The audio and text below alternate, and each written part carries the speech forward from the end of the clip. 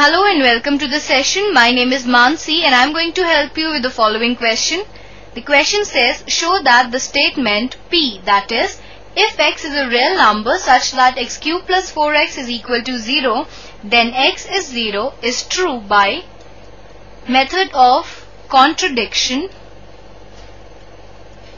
By contradiction, to show the validity of the statement, say P, we assume that P is not true, that is, P is not true is true.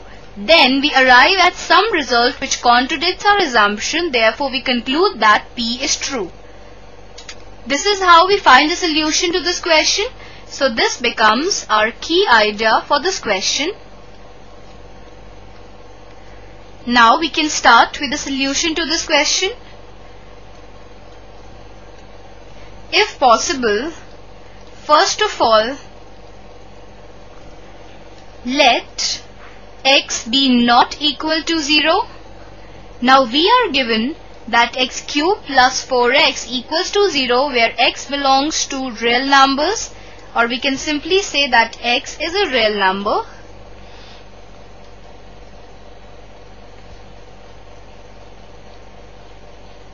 Now x cube plus 4x equals to 0 implies that x into x square plus 4 equals to 0. So either x is equal to 0 or x square plus 4 equals to 0, but x is not equal to 0 by the assumption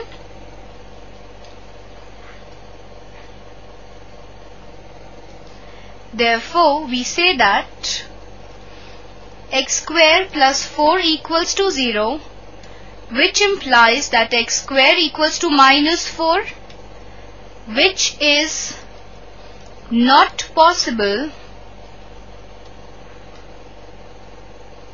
as x is a real number.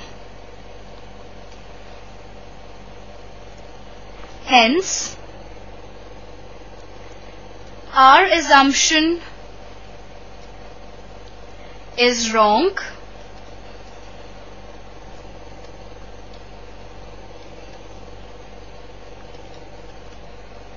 Therefore, x is equal to 0 and therefore statement